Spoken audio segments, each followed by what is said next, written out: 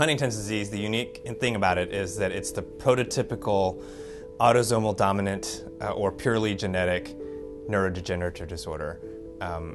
The thing about that means that we know why they have it because they got the gene, and once they start developing symptoms, they will continue to progress over time. This all came about with the Venezuela project in the late 80s, where a group of U.S. neurologists led by Nancy Wexler went down to Venezuela. They examined hundreds of patients with the disease and without the disease and made a determination based on their exam. Did they have it or did they not? They drew their blood, sent the blood on dry ice to the NIH, and out of that they were able to sequence the gene. It was one of the first full genes to be sequenced. It was the first trinucleotide repeat disorder to be sequenced out, and was a landmark in a lot of ways scientifically.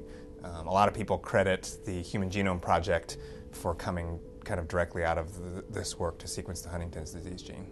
The Huntington's disease gene is on chromosome 4, and the repeat is a CAG repeat. We consider roughly 40 repeats as the cutoff to be definitively positive. Everybody has a Huntington's gene. The gene is repeated a certain number of times. For most people, it's going to be 10 to 20, and for Huntington's patients, the number may be 40 or higher. The key things about that is, if you carry the gene, then each child that you have has a 50-50 chance of inheriting the gene, and they will also develop the disease. So it tends to be that many family members in each generation of the disease can have it. If by chance any member of the family doesn't inherit the gene from their parent who had Huntington's disease, then the chain is broken, and the Huntington's disease line will kind of end there. The key thing that's a little bit unusual about the clinical manifestation of Huntington's disease is that even though the genetic mutation is there from birth, most patients are completely normal until their 30s or 40s when the gene starts to really manifest itself, or the symptoms really start to manifest itself. The clinical symptoms of Huntington's disease we describe as the HD triad. There are motor symptoms, cognitive symptoms, and behavioral symptoms. So the motor symptoms, the most common is chorea. They can have other coordination issues, dystonia, other things as well. The cognitive symptoms, it's not quite like an Alzheimer's type memory loss, but they have cognitive impairment in other ways.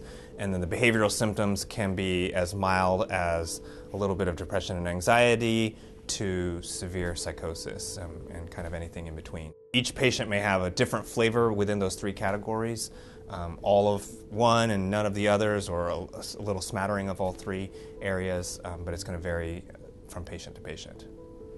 I think there is this impression, because HD is a difficult disease, that there's not a lot that can be done. Just because we can't cure it yet, I think doesn't mean that we can't treat it now. We have plenty of symptomatic treatments that work.